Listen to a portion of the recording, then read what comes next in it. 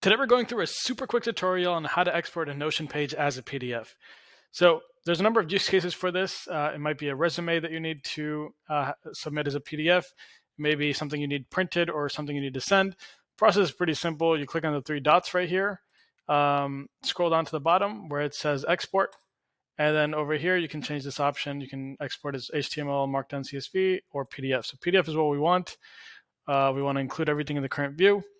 Content includes everything. We want this in letter format. You can change the actual format. Letter is basically 8.5 by 11. That's kind of the standard paper that we use normally. And you just hit export.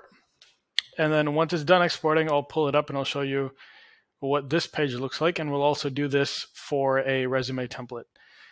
Okay, so we got it there. Let's pull this up. And there it is. You can see it right there. So next thing we're going to do is just do the same thing for a resume, just so you can see here. This is actually probably what you'll most likely need it for.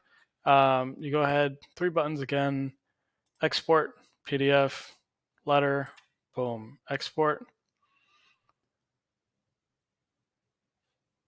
And then the only downside you'll see is that it just has this weird name with like the title at the end. So you might just want to change the name of the document before you actually send this to anyone. But yeah, that's it.